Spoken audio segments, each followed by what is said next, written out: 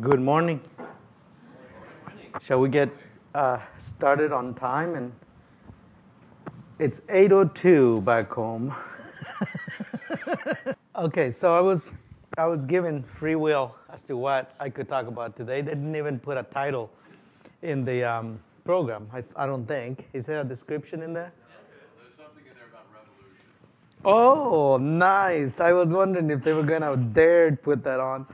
Yeah, I was asked for a title, but fundamentally, there is something that I go around hundreds of conferences. I probably have done 400 presentations in the last 5 years. Some months I do 4, 5, 6 in a single month. I just came from Belize. I did 5 presentations there. I did 3 here. So in this 4 days, it's been 8 presentations occurring right now. So, and in all of those places, the one fascinating thing is that I get to meet people who want to change things. And when we start talking about how they want to change things, most of their pathways and their brain patterns are associated with the way we created the problems. That is fundamentally why we're not changing much. I was going to say another word. And the reason is because fundamentally we don't understand, we are not even aware of how colonized we have become. So colonized that we don't think differently. Like if you come in here, you come into the door, you sit down in one of those chairs, it doesn't even cross your mind to think, why are these chairs set up the way they are? Why am I standing here and you there? See that power relationship, that power dynamic? Now, if I were a big white guy with 2 PhDs and $1 million of a company that I just sold out or whatever, you would see me completely different. Why is that? Because we are fully colonized to see the world through those lenses, and that is why we don't change. Because it doesn't matter if we are doing community garden in the city or we are doing farming in the countryside, we tend to think of agriculture still as something that goes from, I want to produce cabbage or tomatoes or lettuce or whatever, and I need the seed, I need the soil, I need inputs, and then I will harvest what I want. That's the way we think of food. And there's nothing in nature that is actually designed to be that way. So fundamentally, if you think of food, and I will repeat this for those who weren't here before, is basically simply energy in different states of transformation. The laws of thermodynamics establishes that the 2 fundamental ways energy behaves is, one, by conserving it, the law of conservation. That's the first law of thermodynamics. So you can't create it, you can't destroy it, you can only transform it. So, the glass of water left in there is going to be empty in a few days if you let it there because of the second law, which is entropy. But the energy in that glass is just going to go somewhere else. It conserves itself. So those are the 2 fundamental laws that govern everything, including the way that supposedly the universe is expanding at a large, massive scale. Is still based on the same law, right? So if we understand that, then we also would understand that all we are here is a lot of energy and a very sophisticated way of being organized. We're just sophisticated, organized molecules and energy. That's what we are. And when you die, you will go into the entropic stage, which means you're going to dissolve and you're going to become air again and soil and nutrients and all of that. And then that energy will be reorganized in another form. Maybe part of you will be in a lizard, another one in a tree, and another one in a bird, and then some microbes are going to take some of your energy, and it's going to keep going. Now, if you believe in soul and spirits and all of that, which I do wholeheartedly, that is the foundation of that, spirituality. That's why we need to be connected to that world, because we are that world. In fact, the energy that you are borrowing right now to be able to be alive came from trees, came from the soil, came through carrots and all the stuff that you ate this morning, or the eggs you ate. That energy, think of where it came from. That energy is now going to become blood cells, it's going to become muscles, it's going to become ATP, ADN, RAN, all of those things that you need came from that egg, which previously was in a chicken, which previously was in the form of feed, which previously was in the form of grain, which previously was in the form of CO2 in the atmosphere, NH4 in the ammonia, and in the soil, and everywhere. And so, who are we? Simply energy in different states of transformation. And we forgot about all of that because we allow ourselves to be so colonized that somewhere, many thousands of years ago, we got this idea that we can control the way energy flows. We can manipulate it, but we can't control. And the way we manipulate it is in the form of mostly through corporate structures. We have created this mentality that allows us, that has conditioned us to look at this magnificent system and creation, to look at it in a linear form where we need the seed, we need the soil, we put it in there, we put water and nutrients, and out comes carrot, and that's all we see. And so if that's all we see, we accept that a corporation can do that for us, or should do that for us. And then we end up where we are today in a corporate totalitarian system that owns and controls almost everything you eat and you use every day, right? So that is why I was calling this a subversive. We need a revolution to actually change what we're doing, because if we don't go back to that fundamental understanding of how things work, we are not going to accomplish much. All we're going to do is flip the way we do something. So instead of being conventional with all kinds of agrochemicals, we're going to go organic, and then still the companies are going to control our food no matter what. I mean, the use of chemicals, no-tilling, organic, all of those things, those are not even necessary to be part of a regenerative agriculture conversation, because it's not about practices. It's about the way we think. That's what defines whether you're a regenerative farmer or not. Not whether you till or not till, organic or non-organic, those are practices. And practices are just by little points in a process that regenerates the soil, the soul, the spirit, and our ability to connect to each other. And for that to happen, you have to decolonize the mind. It won't happen otherwise. Because if we don't decolonize it, we're going to go back to that slippery slope where we end up linear. And linear thinking doesn't exist in nature. Nature thinks and operates, but not in linear ways. So that's what I wanted to get to you today. In decolonizing agriculture, I did write up a blueprint for it.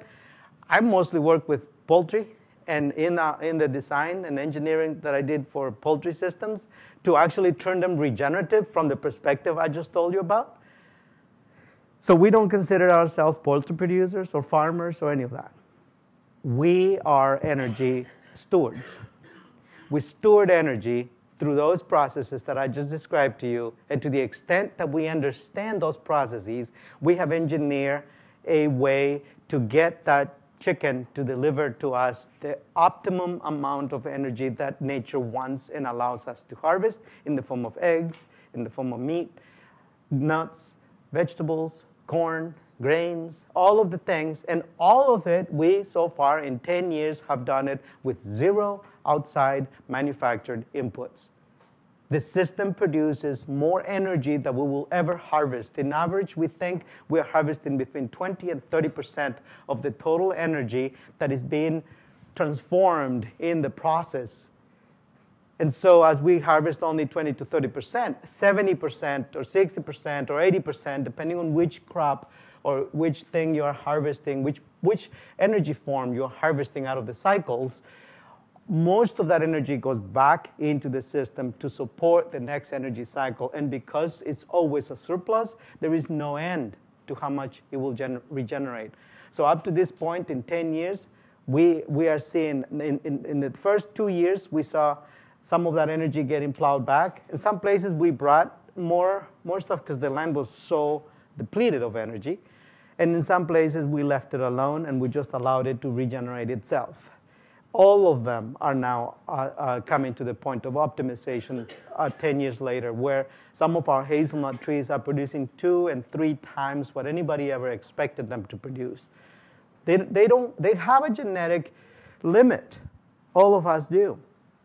how much you will grow has a limit. How strong you'll get has a limit. How many children you can have if you're a woman has a limit. All of that, all of the reproductive capacity has a limit. And so, but we go around at a very low percentage of our genetic capacity because we are not supported fully in our energy balance. When you are energy imbalanced, you get sick just like a plant. If the plant is energy imbalanced, it's going to get sick from fungi, it's going to get attacked by bugs and all of that. So in order to change all of that, we really have to flip the way we see things. And when we flip that, then we open up that 95 to 98% of the possibilities, from genetic potential of a plant to our own ability to be healthy, to the amount of labor that we are putting into a place. All of that gets optimized, and then we get to see the 95% that you don't see when you operate on a linear basis. And guess what? If you are talking about money, that's exactly where the money is anyway. So why would you do it otherwise, even if that was what drives you? So with that in mind, let's see if we can get to some of these little tidbits. And hopefully, I was a revolutionary in Guatemala, so I can't talk about revolutions in Guatemala because I'll probably get run out of a room. People are scared of that, worried, because it meant a lot of bad things to us. Over 600 massacres, 1.5 million people in exile, almost 1 million people dead. So revolution has a different context, but I always think that that is the way we have to think about things. Just don't think of violence. We're not talking about any of that. We're just talking about a revolution of the mind and a revolution of how we see the world. If we can revolutionize how we see the world and flip our mind from a colonized perspective of a way of thinking to a not decolonized, and we fight it every day and detox ourselves from that colonization influence, just like we will detox ourselves from the influence of glyphosate and other things, we got to be continuously detoxifying ourselves of that constant bombardment that colonized systems around us are coming at us. All the way, like I said, from how we set all of this up to how we see nature. So here's what we're going to go through today in examples. How do we build a nature-based foundation, something that is subversive? If something is not subversive, it's not gonna move the ball forward. How to build a process with integrity and commitment. Insurgencies are very difficult to defeat. Even the largest armies in the world have never been able to completely defeat an insurgency because of the way you organize and the level of integrity and commitment that you put on the table when you say, yes, I'll be part of this insurgency. That is why in the peak of the war in Guatemala, with less than 10,000 rebels, we kept an army of 950,000 on their knees. Because you can't defeat insurgencies. And so if we think that way, if we flip the way we are thinking about it, we're going to go there and protest and we get 1 million march. And then what? Yes, maybe you grabbed the attention, maybe you took some space, but how do you hold it? How do you grow it? How do you sustain it? That is more important than disrupting the system. We tend to think of that, and it's supported by the corporate systems and the governments because it changes nothing. They keep going. Elon Musk doesn't have less power, or Cargill and Monsanto and, all of those companies that are wrecking our planet and poisoning our food system and us and the water and the air and all of that. They keep going. Nobody has been able to slow them down. And yet we have created the third largest economy in the world through creating nonprofits. And meanwhile, almost every mission of nonprofits has to do with changing the world by bringing agriculture here and there, and also by dealing with poverty and malnutrition and all of that. We built a large economy, which is, nonprofits together apparently amount to about the fourth largest economy in the world. And at the same time that we grew that, so did poverty and malnutrition and discrimination and injustice and everything that is stated in the mission statements of those nonprofits. Why? Because there was nothing insurgency or subversive about it.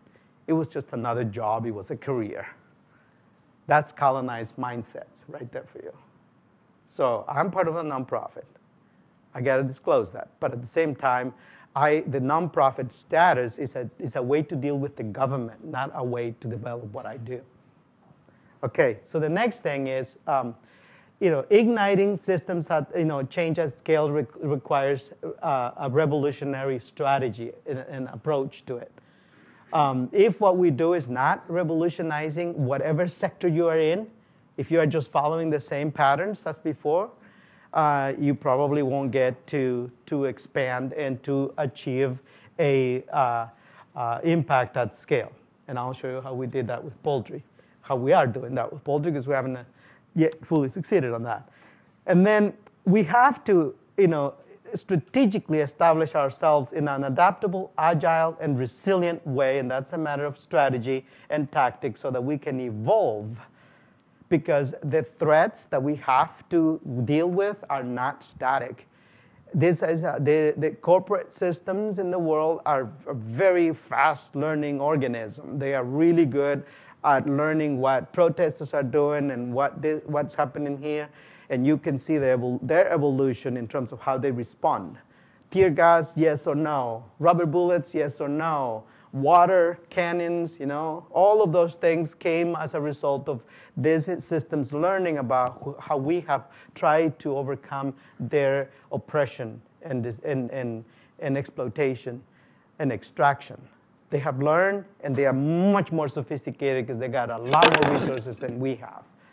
So we have to be able to be agile and resilient and adaptable so that we can evolve, so that we can be good revolutionaries, so that we can build an insurgency, so that we ignite the subversive nature that is innate to all of us, because none of us likes to be under the boot. And then finally, when we have done these things, then we can have an agriculture system that will regenerate. So most people like to talk about regenerative ag as in what we do on the farm.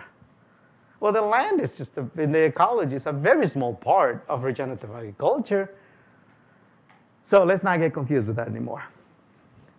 So we have to understand, how does colonization and how does our mind end up where we are before we can actually start putting the antidotes and reversing that. So I'm going to walk you through this quickly. It's nothing complicated.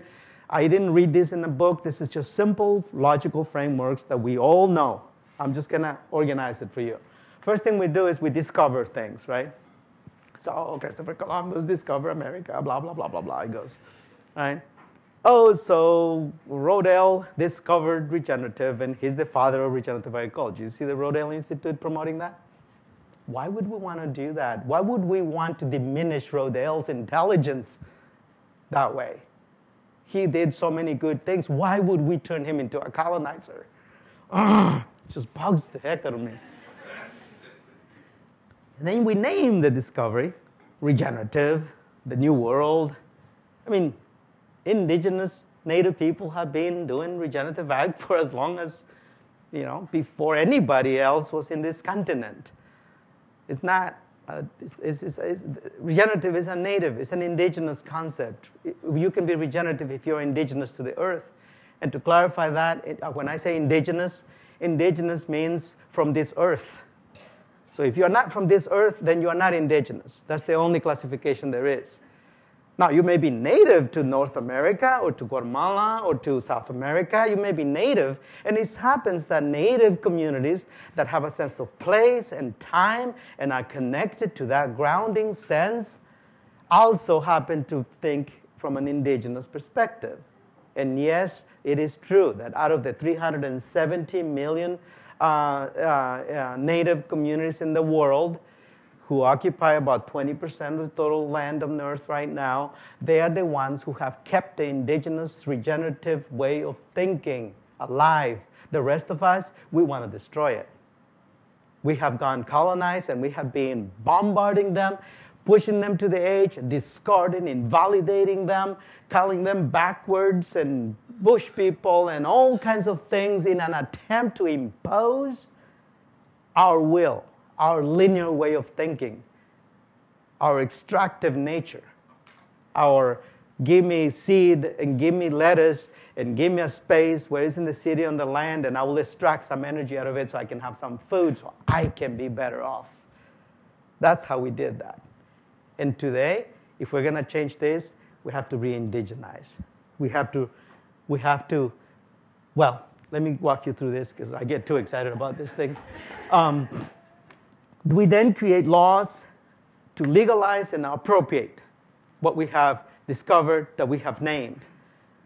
Just for a second, think about this country. You will see how that plays out.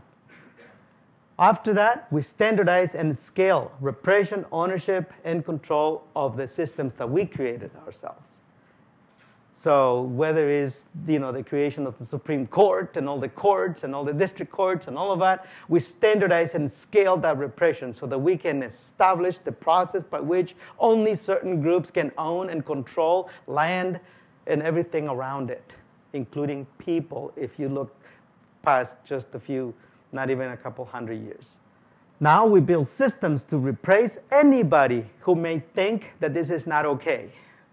Indigenous thinking is repressed because the system from the beginning understood that the culture, the way of seeing the world from the indigenous perspective was the biggest threat to the colonization process.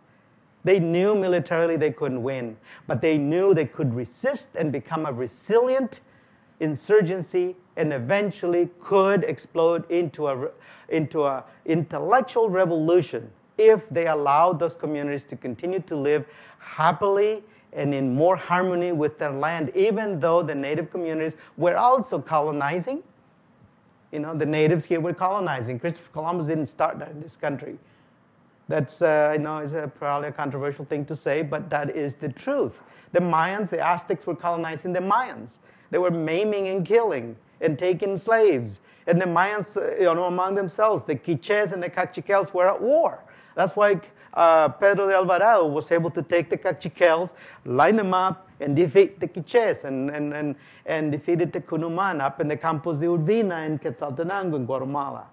All of this is part of a colonized process. We are born with it, no matter which continent you came from. What's the difference then? The native, indigenous thinkers had a detox process. That connection to nature that grounds us continuously and is a daily practice. If you don't do that, you will fall off the cliff and you will become one of those who are now responsible for taking our world and are about to send us to hell in a handbasket. That's how we do this last part. And that is the ultimate place. And in that place is when you are intellectually colonized and you are no longer even able to know that this room was structured to be a colonized system. Now, how do we go around undoing some of that? So just flip every single one of those items. The first thing we have to do is reclaim and rediscover our Aboriginal way of thinking, our indigenous way of thinking, and re-indigenize ourselves. To start seeing the world from that energy perspective, to start seeing the lettuce not as a product of the soil, but as a form of energy, to start to see ourselves as part of that cycle where we may have been a lettuce just a while ago. And now we are cells that are actually allowing me to speak to you. I mean, the eggs this morning are probably already in their process through my bloodstream. Just think about that. It's very fast. It's almost instantaneous because we are breathing air right now, which oxygen is going to go into our blood, is going to go aerated, and is already part of our organism within seconds after we take in a breath. That's how massive this re-indigenization of the way we think of the world can be, and revolutionary. It is really revolutionary. Then we need to claim and secure, name those systems so that we can express what I'm saying in the form of a brand in the market if you want. Because we still live in this world where we have to translate all of this stuff into something that everybody else would understand until they themselves can see it from the same perspective, until everybody can see the world for what it is rather than what we want and force it to be or want to force it to be. Until then, we're going to have to name whatever we're doing so that everybody understands it, of course. We got to rebuild the community governing and protection systems. And it's happening all over. The Choarrancho community in eastern Guatemala went back 450 years to find a little paragraph in the king, whatever, who wrote this edict that allowed them to claim back their land 450 years later as a Cachiquel community in Guatemala. The British Columbia native communities all along, all the way up to Alaska, just in the last 20 years have been able to restore their ancient government systems, and now they have the hereditary chiefs and they have the government of Canada's imposed chiefs. They are both natives. One is indigenous, the other one is a colonizer. And it's the same in the US. The federal government imposes, and I have said this to the councils themselves, so this is not something I'm just talking out loud about. The councils and all of the native communities are imposed as part of the federal government structure to go and continue that colonization process that they couldn't do it just outright again, so now they do it subvertly. So we have to rebuild that. And people are doing a really good job. There are whole communities in Latin America now that no longer respond to the central governments. In Guatemala, there is like almost all the highlands, but just luckily for us, the Guatemalan government has not much capacity to govern. So a lot of those communities just brought back the original systems. One of those communities, San Jorge La Laguna, for the last 10 years has almost no crime. And it's the first one that eliminated all plastics, 100% of them. San Jorge La Laguna is one of the 12 apostle towns around Lake Atitlan in Sololá. Then we have to standardize those processes by which we reclaim more and more and more of this, so we can actually end up with a revolution. And to do that, we need to act as insurgents with commitment that no matter what happens to you, whether you end up in the streets and all of that, because you were doing this work and you can't earn money, like in my case, we go around, I know I'm not going to be a rich person. I don't care how much money I could make in farming. Money isn't the issue here. I was born, between poverty and misery, or maybe between misery and nothing. I don't know exactly where I was when I was a child. I don't remember ever being poor until the UN classified us as poor people. I didn't realize we were poor. We were growing everything we needed to eat. Yeah, we didn't have shoes. And yeah, sometimes you get thorns and you trip on that rock and you gash your foot and whatever. It always healed. And then we need to build systems. And for doing this, this is where we actually build that new governing infrastructure. We can do that. The government, the federal government, can have a lot of that upper level, stuff that they need to do, protect the country and the Homeland Security, all those things that sound good, even though they don't do any of it. Honestly, the only reason we're still here is because nobody hates us bad enough for that they want to really obliterate us. Otherwise, we'll be around here. There's no way to protect ourselves against the very weapons we created ourselves anyway. It's just that the very people who control those things are not interested in disappearing themselves. Is the whole mad thing. So we need to create those systems so that we can govern.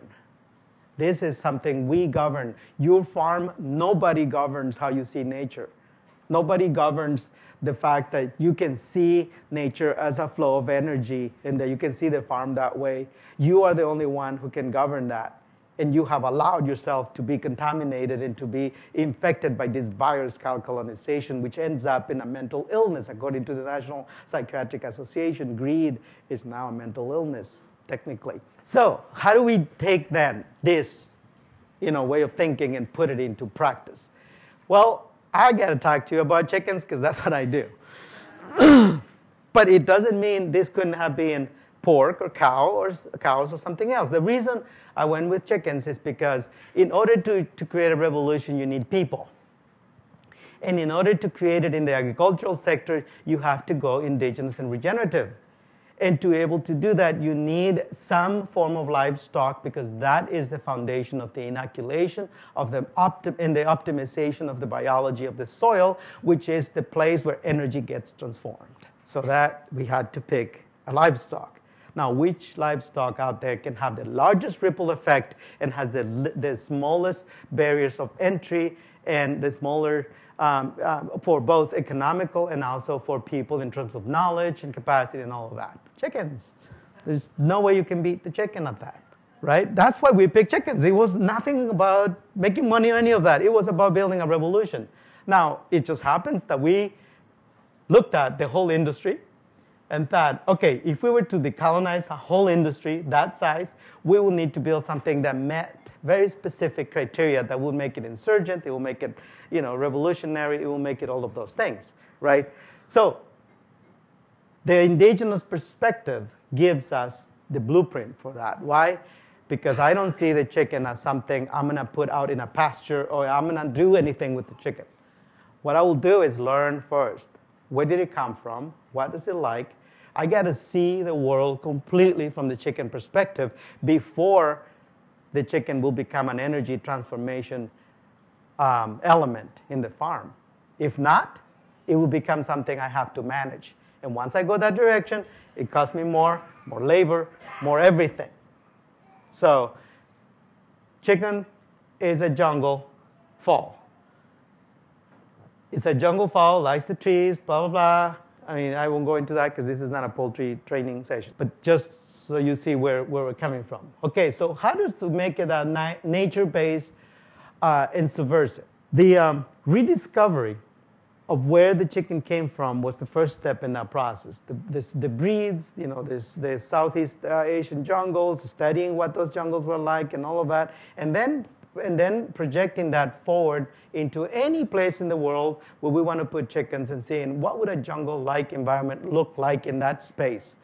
And so from that, we started in Minnesota. We put elderberries and hazelnuts on the understory. On the ground level, we do sprouting systems. We do forages. The chicken, we observe them continuously until we found out what they go for, what they like best. And then we took samples. We took them to the lab. And we learned very quickly they go for the high protein, low fiber forages. And they skip the grasses. There is no such thing as a pastured chicken. That's an oxymoron. That's a colonized mind at work because that's what we want to see and that's what we think. But nobody ever asked the chicken. Yeah, but the grass, they trample it. That's the consistency that we have observed. And when they eat it, and when they eat the grasses, from a physiological perspective, we know that they spend more energy digesting the grass than they get out of it anyway. So it's counterproductive. So I don't want grasses in there anyway. Tree range. Okay, so here's a simple agronomical blueprint for how to do regenerative, indigenous-based poultry. Put some energy into it because we are doing more than what just the space will support.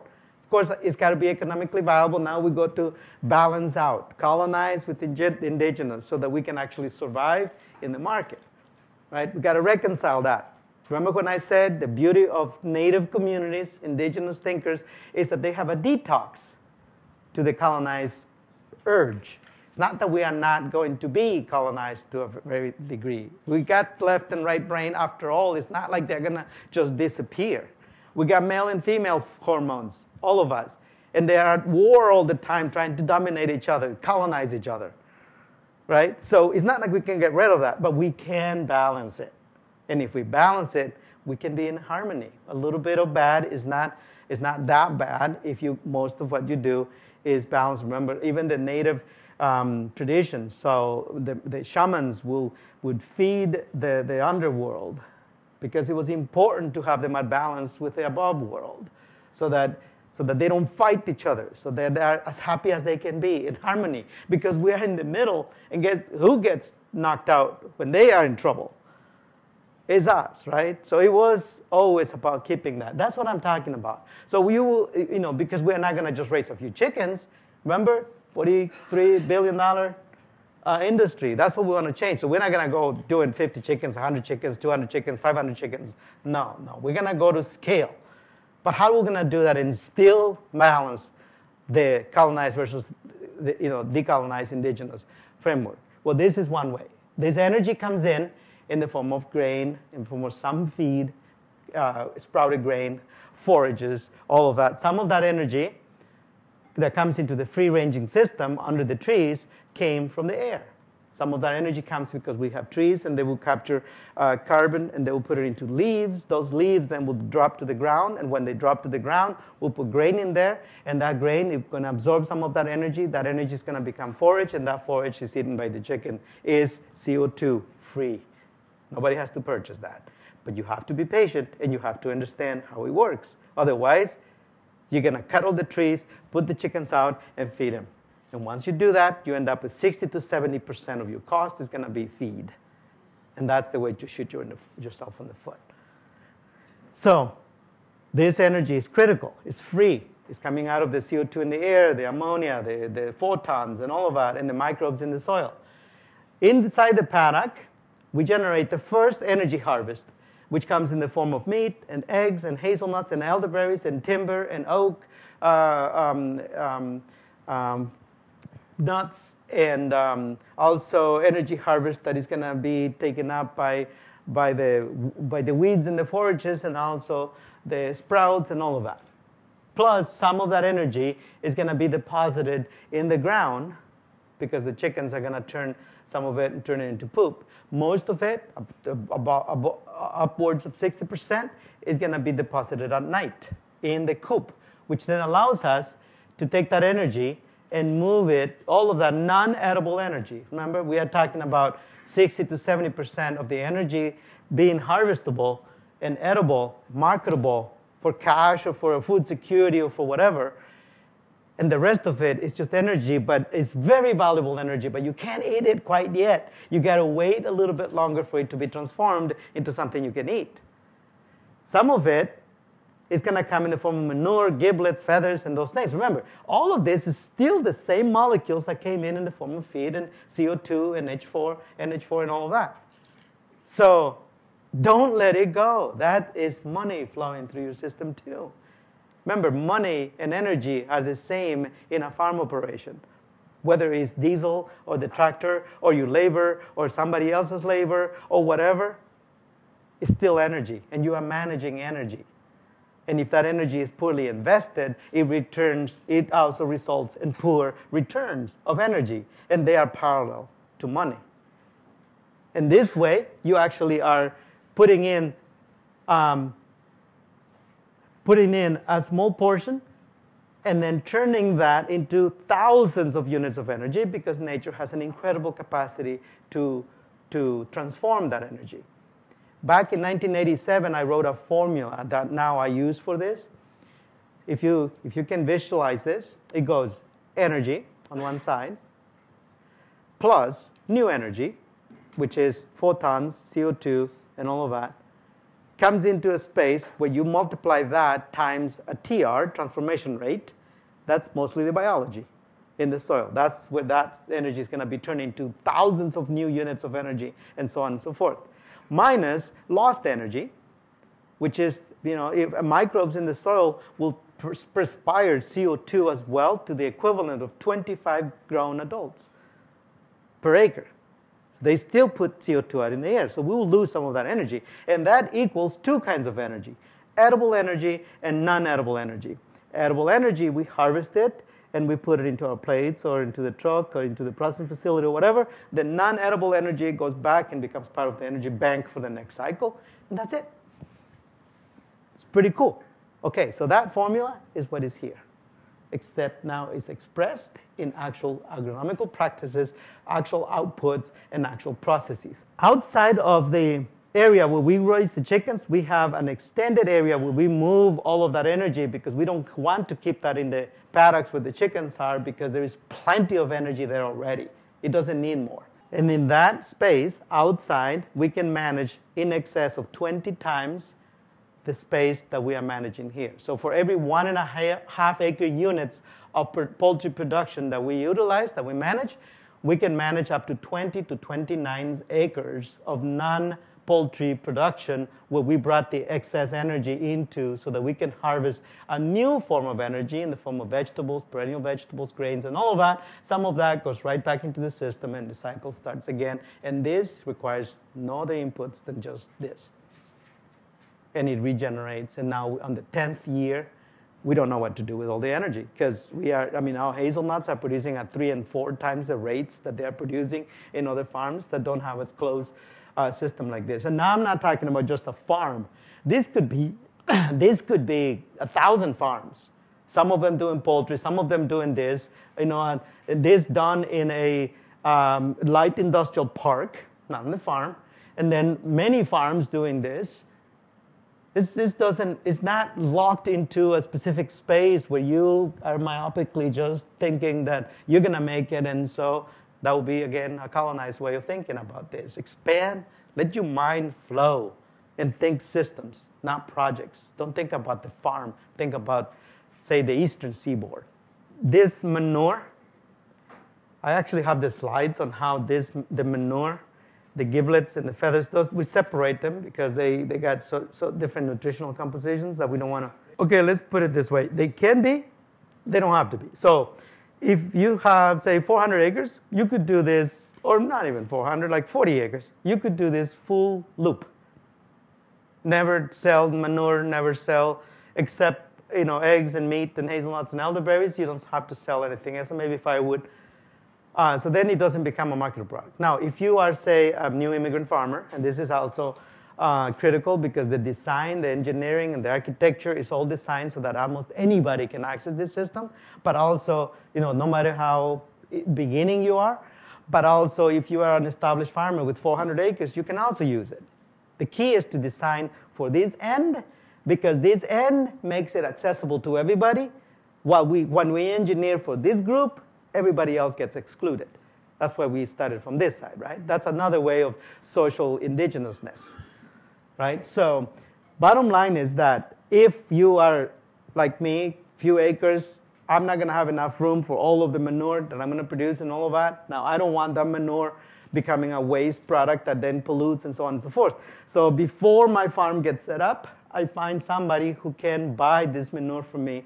I'll put it in a form that is acceptable. We'll bring it to their place, and I can earn some money for it. Or they can give me grain for my chickens instead.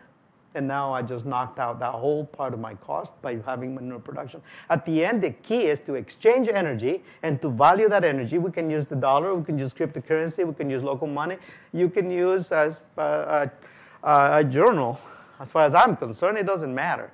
That's up to people to govern how you do that, as long as you decolonize the process first, so you don't end up screwing up everything else all over again. No, I don't have to. He's doing a good job on his own world, and that's good.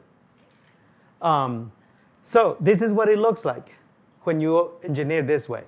A lot of forages, hazelnuts. Above the hazelnuts, other trees, like in our case in Minnesota, walnuts, oaks, sugar maples, basswood. Google big woods, look at the species. That's what we'll put there because I'm in the middle of the big woods. In San Miguel de Allende in Mexico is olive trees, mulberries, oaks, and other species. In northern Guatemala is ramon, avocados, bananas, oranges, and 10 other forest species. The same in Belize. And up in the highlands, it's cherries, it's oaks, it's pines, it's other things. You get the idea, right? That's how we design from an indigenous perspective and manage energy instead of producing eggs and chickens. In the winter, because the same reason we wouldn't do chicken tractors, we go to sleep and we wait till the spring, and then we start all over again. So there is no point on fighting nature. On the laying hens, good point. On the laying hens, it's a whole nother story. What we did was, just quickly, we built an insulated building with an extended solarium, we call it. It's just a greenhouse. That greenhouse is calculated so that the chickens can get at least 5 square feet in the winter per chicken. In that solarium, we put a very large 10-inch pipe on the top, and then we connected that to underground perforated 6-inch piping up to 500 foot long under a regular 1,500 egg layer unit. And then in the fall, before it gets cold, we start shooting the hot air, which can reach up to 120, 130 degrees up on the top of the greenhouse. And on a 30 degree below, outside temperature. With sun, this temperature up there gets to 100 to 90 to 100 degrees. So instead of venting that heat out, we vent it into the ground. And in 3 feet underground, we put that tile. And then on top of that, we put 2 feet of 3-inch rock. On top of that rock, we put a mesh. On top of that mesh, we put a foot of soil. We shoot that air. That heats up that massive amount of biomass. And it can stay warm for up to 3 weeks, even with cloudy skies and 30 below outside. No, it was somebody else. I mean, I was just not interested in being cold. That was all. That was my only motivation. And I didn't want to be spending money to warm up a building. And the chickens can actually generate that. But if you want to check the original blueprint, of course I didn't do the exact thing because I modified and did all kinds of other things to it. If you understand thermodynamics, it's pretty easy to do this. Just think indigenous and think energy management. Don't think of other. If you let yourself be dragged by ideas out there, I mean, you will take any of those ideas because all of them make sense. In Guatemala, we have a saying, if you don't know where you're going, every bus takes you there. We also reached an agreement with the predators, all of them. And the way we did is we went to the space and we pretended to be the predator. And we started to look at the world that way. For the hawk, we used a drone. So I could see what the hawk sees. And then if I'm a hawk, okay, so this is different in Guatemala, by the way, because we have those hovering hawks. And they just sit there. They don't need to zoop and take off like the hawks here and the eagles. So that presented another challenge because the system in Minnesota wouldn't work for those hawks. So that was a different strategy. So in that case, we looked at our paddocks from the perspective of the hovering hawk. In the case of Minnesota, we look at the paddock from the perspective of the zooping hawk. So just like a plane, it needs a little landing pad, and it needs an open space, and it needs uninstructed space so that they can take off again and fly away. And when you think of all of that, then you can design the paddock and the canopies and all of that to, one, hide the chickens. That's the first thing. Hide away, man. I mean, run away and hide.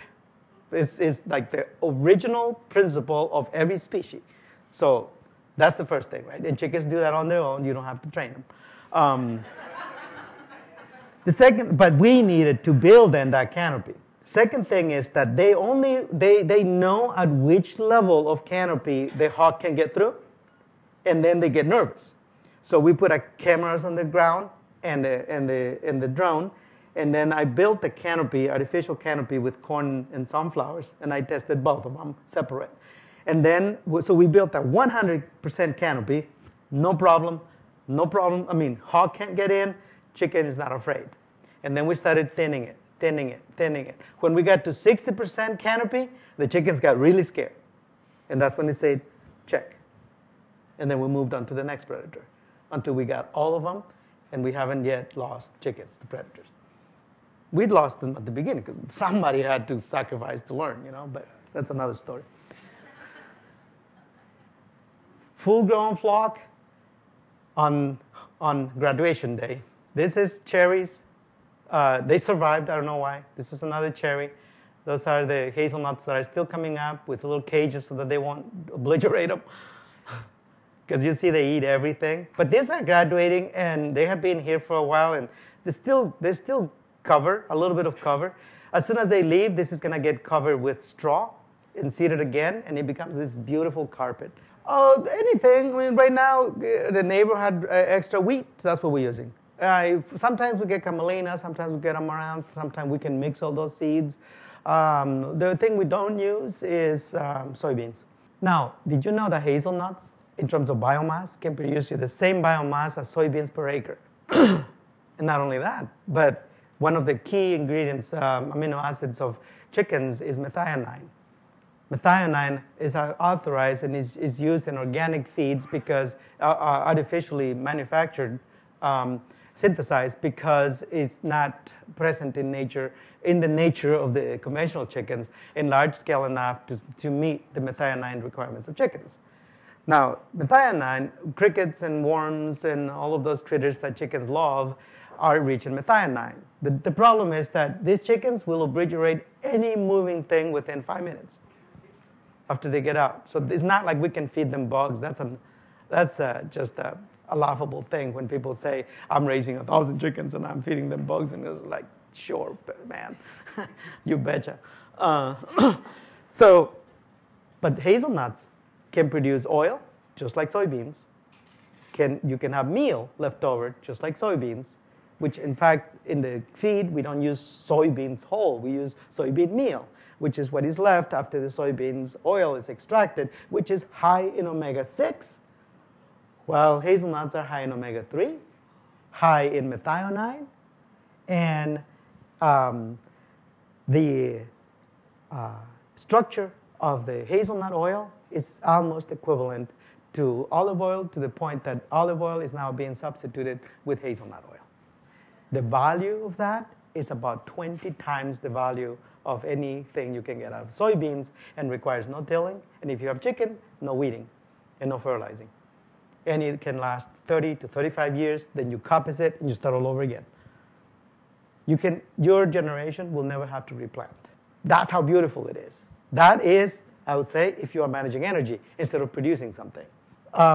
From seed to this size, which is now producing, 4 years to 5 years. From the time we transplant them here to the time they produce, 3 years. Because we let them grow to 1.5 years in the nursery, and then we bring them out.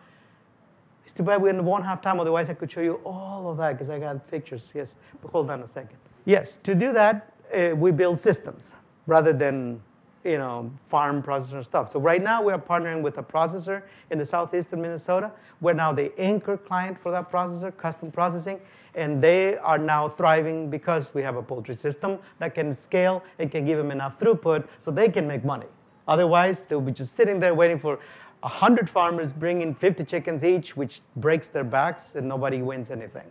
The hazelnuts we're not yet because we don't have enough volume, but we have 2 partners now that have the dehusking, the sorting, and the cracking machines, and the oil extraction, to the extent that we have been extracting oil out of the limited couple thousand pounds that we get. And for the last 5 years, I have not bought oil. But that's still, just home. Right now, we do it by hand, but a modified blueberry picker is already in operation at the Arbor Day Foundation in Nebraska, and also at a little farm. It's called, in Lake City, Minnesota. It's owned by Norm Erickson, if you want to take a look at the machine harvesting equipment. The key is that even though there is fences around this place, the machine is very small. So we build the gate so that you can actually put the machine through, and if you so want to, you can go and harvest this with the machine. I rather not, because this is the place where I detox. So I want to harvest them by hand. That's a spiritual thing. Just about the size of that one. In fact, I probably already removed those, about yay high. Okay. Regenerative ag is a 4-dimensional affair. Again, if you are not looking at the land, if you're not looking at the process in a linear way, you won't look at the land in a flat way. An acre to us is not 46,350 square feet. It's between 1.6 and 2.5 million cubic feet, because we manage energy, right? And it starts 12 feet underneath in the case of the hazelnut root system, and it ends at about 12, but then comes the oaks and all of that. So it's probably 24 to 36, up to 60, and the rainforest 80 and 100 feet above ground. That is our management area. That's where we store energy to be transformed from non-edible, disorganized, entropic energy to highly organized, edible, harvestable. That's central to economic management. If you can't manage all of that resource, you are leaving a lot of resources on the table that could be turned into something very valuable. Even if you harvest the tree and you drop it or whatever, and you don't want to mess with harvesting it, turning it into firewood or something else, even if you just leave it in the ground, it's still energy that is going to be harvested. It can be harvested again. So, economics and 3-dimensional, all of that is all together. Ecologically, tell me what can we get wrong ecologically if you follow this model, this process, the logic framework that I just described. We're restoring the native species, the native vegetation from the ground all the way to the top. We're putting the poultry back in its natural environment. I mean, you would have to tell me what's wrong with that, because I can only tell you what's right. Socially, guess what? When you do this thing, you have to connect to other people, because somebody knows something you don't know, and you got to talk to them so they can help you out. Somebody's got grain that you need. Somebody's got poultry manure that you need for your grain. Somebody have firewood for your wood stove. Somebody always has something. In the case of the hazelnut, when the hazelnut is cracked, you got a shell. That shell has the density of Brazilian cherry, 3,000 square inches, pounds of pressure per square inch. The density of that produces you some of the most beautiful blue flames that will hit your house if that's what you want to use it for. Don't put corn in that stove. Okay, so just because I get so excited and then I can't keep going. But if you have those things, if you have all of that, then you have the foundation for detoxifying your mind, your body, and your spirit. And if you can do that, you have the fourth dimension. No farmer that sits in a tractor, or no farmer who is organic and sits on machines and plants in rows, is going to develop a spiritual connection to that beautiful energy space. The energy only flows if you allow it to flow. And when you put it in rows, you are imprisoning that energy, and it won't flow to you. And as a result of that, you will be poor spiritually. And spiritual poverty is the thing that is killing us. That's why people shoot each other. That's why people are depressed. That's why people are... All of these things we talk about comes from spiritual poverty. At least the origin. And then there's other things. Because with spiritual poverty, if you get depressed, then you don't work as much. And if you don't work as much, you don't earn as much. And it's just this thing just has no end to it. You go into this spiraling.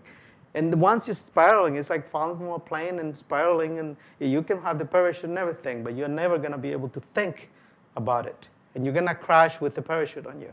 That's what happens to us when we go spiritually poor. That's why we have to fix this. That's why we have to decolonize. And that's why we have to build a freaking revolution. Otherwise, we're doomed, people.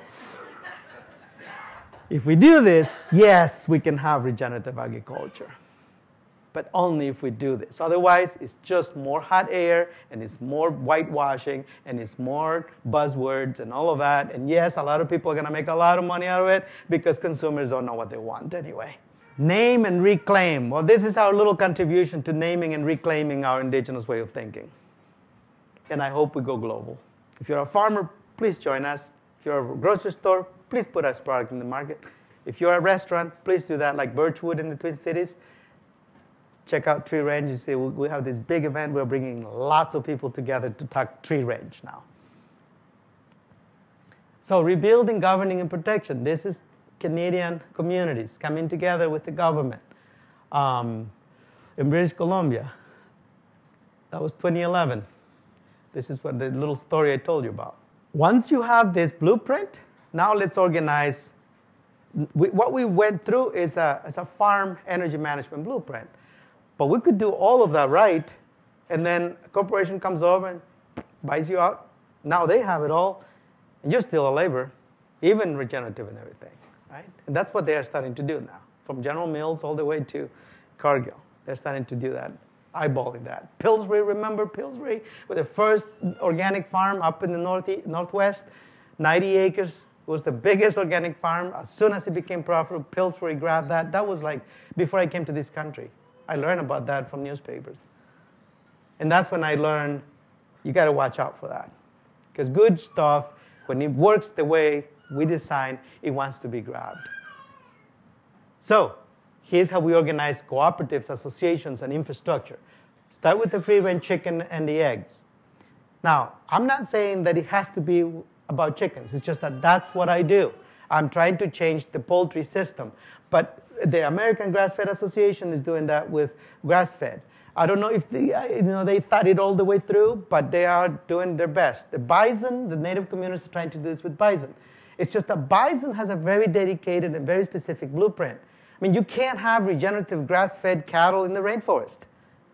That's an oxymoron. Rainforest belongs in there, not cows. right? So there is a lot of that going on right now. Like I said, if you don't know where you're going, every bus takes you there. Now we add the meat poultry processing, but not a backyard kind of thing. I'm talking about a processor that puts in all the equipment you could find. This is where the colonized process actually is useful to us, because the value of this egg or this chicken, it's already defined. Once it leaves the farm, that chicken isn't going to get healthier anymore. It's frozen. So what you do with it from that point forward, it needs to be quick, it needs to be inexpensive, but it needs to be done at scale so that we can have those economies of scale and all of that, so that we don't artificially increase the price for the final consumer who then is not going to be able to afford it, and then we can't scale. You see, that's another thing we have to be careful with. But we already nailed the most important part, which is how that energy was transformed into something that we can then move through what we call the supply chain. Grain processing, grain production, manure management, perennials, edible vegetables. Remember the whole circle that I drew for you before? Agroforestry, fish production, because you got guts and other things, and there's a lot of fish that actually are meat eaters, and that we tested it, is beautiful. Because then, remember that if you put those guts and all of that into a compost pile, it's going to be 9 months to a year before it's soil. If you take all your kitchen scraps and put it into a compost pile, it's going to be 6 months, 9 months before it's soil. You give it to the chickens, 48 hours later, the hazelnuts are taking it up. You give the giblets to the fish, instead of putting it into a compost pile, 48 hours later, it's ammonia suspended in water, which then you can harvest and use as fertigation. And now you've got another kind of protein, 2 of the most important white lean proteins in the world, right? So the key thing is, don't get colonized and go put in fish tanks. Do it in nature. I made a mistake. I built a fully deployed, absolutely perfect aquaponic system with 14 tanks with fish and all of these greenhouses with vegetables. We did the whole thing. And it worked perfectly from a technical and engineering perspective. There was nothing more to be desired, except energy-wise, total disaster. So we took it down and put hazelnuts, and now we run chickens in there. Yes, but also because it's so artificial, if you blink, you lose it. You blink, you lose it. If pH goes up, you lose the fish. If your medium fails, you lose the fish, or you lose the plants. If the temperature dropped by 4 degrees below 7 degrees, you start losing the plants. It's artificial. It's artificial. And I don't do artificial. And I forgot about it. And so that's why it's important to be continuously detoxifying from the colonized gravity pole. Yes, but what I'm doing is going after native communities and asking them to use the natural habitats and the native species. And going back indigenous, that's what I was supposed to do from the beginning. But I fell. I fell into that trap, and I feel shameful about it. But that's why I took the greenhouse down, and I didn't want anything else to do with it. The chickens were different, because the chickens at 45 degrees, they're happy as a wink. It's like no problem there. Yes, in fact, but grouse, remember, they are prairie animals. They are not forest. And so that presents a whole nother blueprint. I went to the Omaha and the Ponca Nation in Nebraska, because that is the land of the grouse and the prairie chicken, or their cousins. The stories say that the prairie chickens used to cover 5 mile long, 1 mile wide, and 3 layers thick, to the point that they clouded the sun just as much as a heavy storm would. That's the story of the prairie chicken. And we want to get back into it, but those animals are very difficult to understand and to bring back into the natural environment. And I don't want to screw that up like I screwed up the whole aquaponic thing. So I've been working with them, and we are trying to be very deliberate about this, and they are watching the prairie chickens, and some of those native folks know a lot about them, but even them can't find the nest, for example. They hide them in a way that is incredibly sophisticated. The chickens, I used to do that when I was 7 years old. I would go find the nest, and that's how, we never put nests in the coops or anything. No, the hens will disappear. My mom, the fox or the dogs probably got them. Well, about a month later, we'll come back with all the chicks. They were just sitting out there somewhere. We never knew where they were. What about pheasant?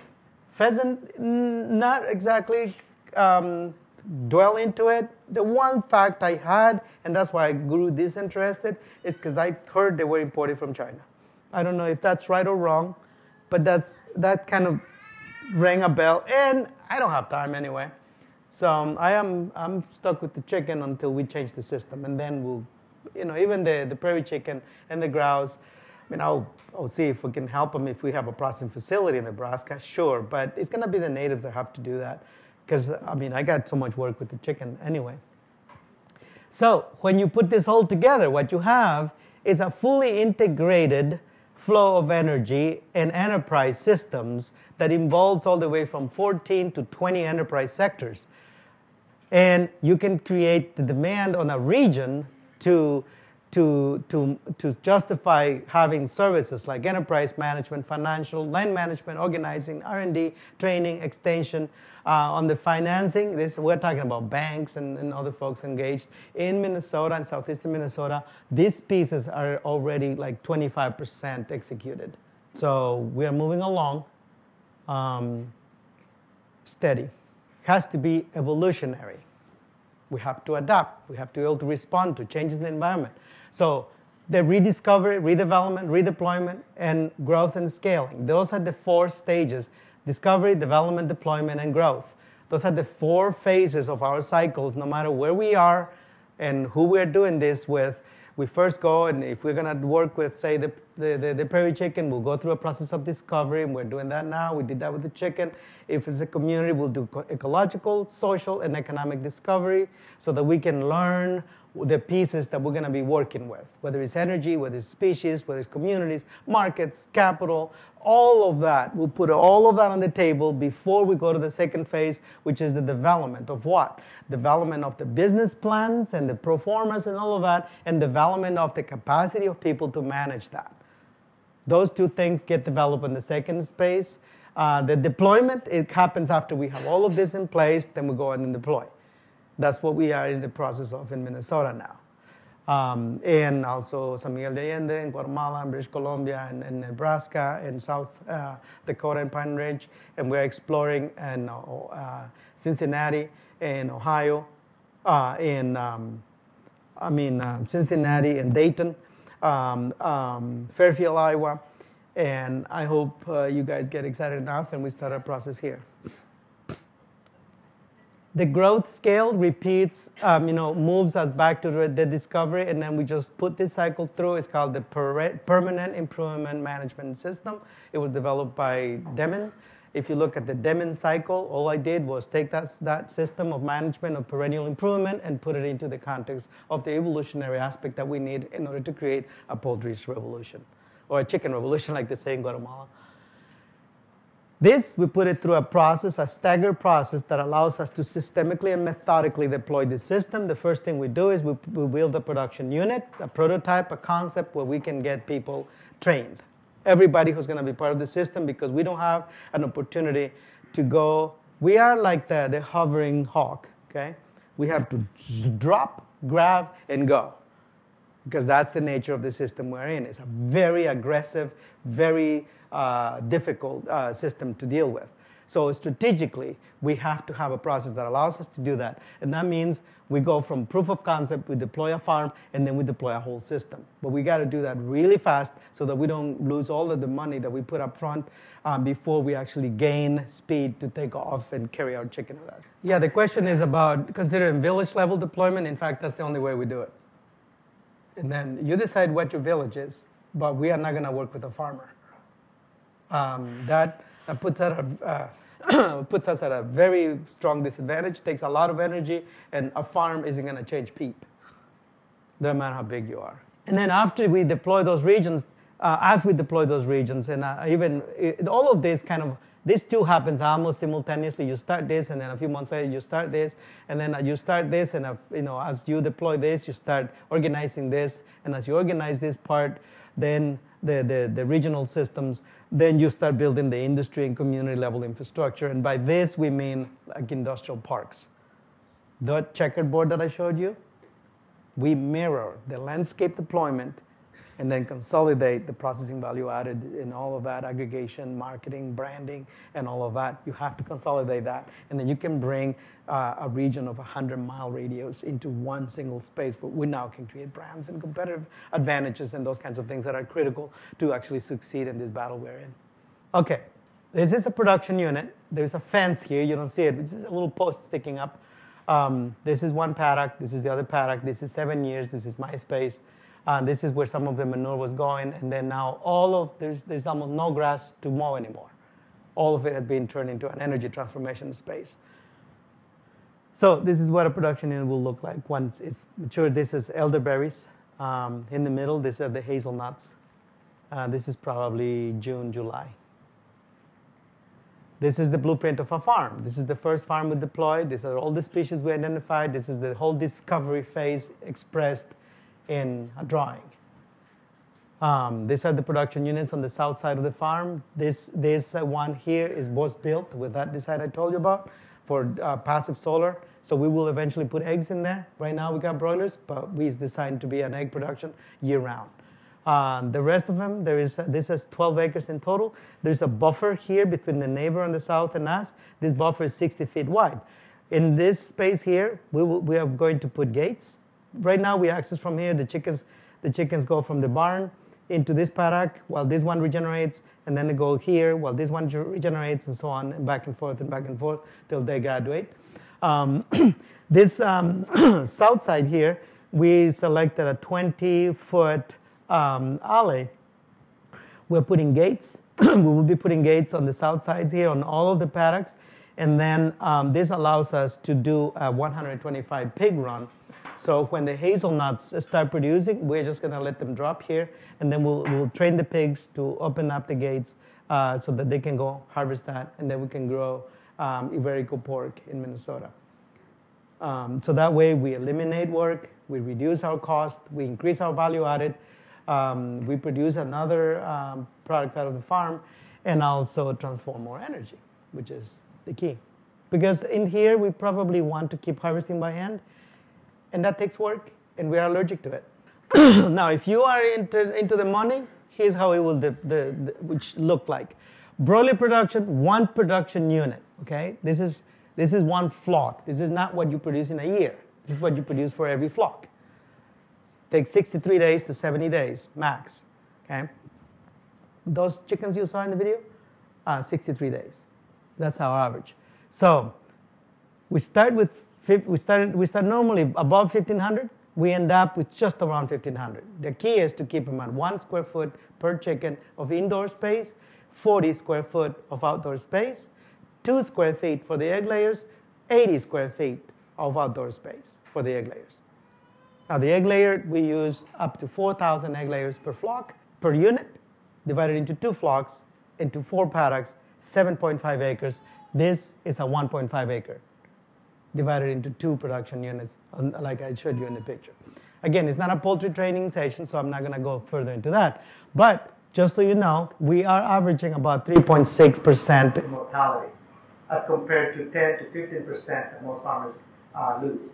Most of this mortality also happens within the first few days after the chickens arrive and before we have invested much into them. Normally, by the time the chickens start ranging, at day 28 or 30, 4 weeks later, but from that point forward, we rarely lose chickens. Again, because we factored in predators and everything, including nutrition and all that, so that they grow strong and that they are not abusive of each other, so they don't bleed. And if they don't bleed, they don't cannibalize each other. And all of those things are part of the management process. Now, if you lose a chicken, after you start ranging, you're losing a lot of money for every chicken you lose. It costs you labor because now you are going to be taking care of that flock for the whole rest of their time, and that chicken is no longer going to be producing economic value. If that matters to you a lot, then you should think about how you manage that area there. We produce then 5,500 or so pounds at 3.75 pounds per bird, although this is the low point because we normally produce 3.9 and 4.25 pound birds.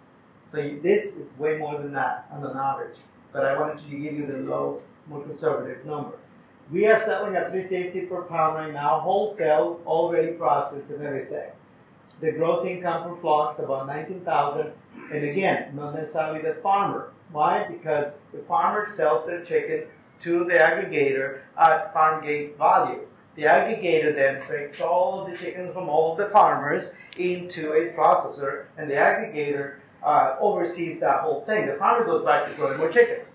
The aggregator goes on to make sure that that makes it all the way to the market, that is marketed, branded, blah, blah, blah, all of those things, right? So you have to keep that in mind. This is why out of the $19,359, this goes to the farmer, this goes to the processing, this is the total cost, and this is right now the operating margin that we are generating. This is not profit. This includes the labor for the farmer at $1.25 per chicken, health insurance, and retirement. Now, tell me, how many people calculate that into the cost of production? And we still have an operating margin. Of course, we're selling at a high price, but this is why we have to scale, because if we don't scale, right now, our cost of production is the same as the cost of processing and delivering. It should be no more than 25% of the cost of production to process and deliver that chicken. But right now, the system is so inefficient because we don't have the proper size infrastructure to process and deliver those chickens. We're transporting chickens from the farm to the processor with 700 to 1,500 birds per load. We should be doing minimum 5,000 chickens per semi. We don't have that yet. Why? Because also the processor can't handle that either. So all of that has to be fixed. Once we fix that, then we'll bring down, we calculate that in the next 2 years, we can bring down the other half of the cost, which is after the farm gate, back to about half of what we have right now with minor investments in the regional deployment. Once we do that, this price can go down and the farmer can still get the same income. All right, so let's in 5 minutes say, this is the 4 production units as we calculate per farm so that you can actually make a living off of this. 6 acres, 23,000 bird finished, 88,500 pounds of production at a gross income of 309,000. 258 per farm goes to the farmer, 51,000 goes to that operating expense. It's a pretty simple economic profile. No, can't get lost with this, and we have perfected the data collection so that we don't make mistakes that are more than maybe 1 or 2% standard deviation from this. That is critical. To launch an insurgency, you need fine-tuned equipment and machinery. Can't fine-tune something that you don't become an expert and become good at and you focus on. Now, if you take this and stack it, remember that the 6 acres that produce all of that also produce about 4,000 pounds of hazelnuts at about 3 pounds per bush, which is half of what we actually documented right now. But that's what a lot of farmers are probably going to be comfortable with, and the universities don't want us claiming that we can do more than that, even though we are doing twice as much. That's 12,000 pounds. Right now, I can sell each one of those pounds for about $3 to $4, maybe $5 if I can package them on the farm and ship them directly online. If I can do that, I can get $5 for that. That's $60,000. That was completely a byproduct of the chicken, of raising the poultry. Oh, and then we have all of the rest of the benefits here, which we haven't figured out how we can calculate in monetary value. If we can't do that, we'll think of this as the spiritual return on investment. Now, if you take that and now develop that checkerboard and you deploy a regional pool, only poultry alone, we're not, remember that pool is going to do eggs, it's going to do value-added, it's going to do eggs and chicken, it's going to do value-added hazelnuts and elderberries, extracts and medicines and all of that. That's part of that light industrial deployment. But if we just look at chickens, at 85 production units, 85 farmers with 4 PUs each, we need only 510 acres to produce 7.5 million pounds of chicken at 2 million broilers. 2 million broilers, we can at least achieve a minimum level of efficiency on the processing.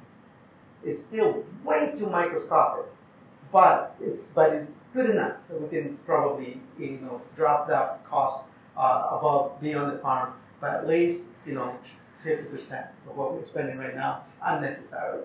But that gives us a total market share of $26 million. Farmers can bring home 13, processing can keep 6, and the regional enterprise system to manage it and deploy it for the folks who are going to do branding, marketing, accounting, business management, extension services, veterinary services, medicinal, all of those things, all the herbalists in the system, the chemists, the soil scientists, all of them can get paid out of this share. And now we actually have a regional system. Not still a system, but at least a regional system. And we know how to deploy it. And then, of course, you got to add to this all of the other value, which right now we just haven't yet gotten enough data. I hope in the next couple of weeks we do. Now, you take that regional producer pool for eggs. We calculated that 65 million eggs, we can deploy a processing facility about twice the size of this room. So very tiny, but enough to be able to deploy at least 32 farms or 2 production units for 477 acres and generate $16 million out of that. And the eggs, because the processing is so simple and so not really expensive compared to chickens, we can put most of the money back on the farmers, keep $812,000 on the processing side, and then the regional enterprise system for branding and all of that at $541. If you are thinking of an enterprise, and you make this the divisions of your enterprise, this is one of those divisions that contributes this much money to the team that is going to be doing all of that. The other one contributes more. And if we do that, then we take the poultry that I'm talking to you about, we match it with the folks doing bison, other folks that are doing pork, grass-fed beef, perennial systems, all the folks that are doing vegetables and fish and rice, and then we have a regenerative system. Regenerative system has very little to do with how you grow things. That is a very myopic, very colonized way of just trying to capture something and trying to squeeze all a money out of it on the basis that consumers don't know what they want, and they can be fooled. Now, if you want the whole system, this is the blueprint of the whole revolution. We are just here right now. We still got a long ways to go, but we are moving steady at this point. So thank you, and I hope you decolonize a little bit.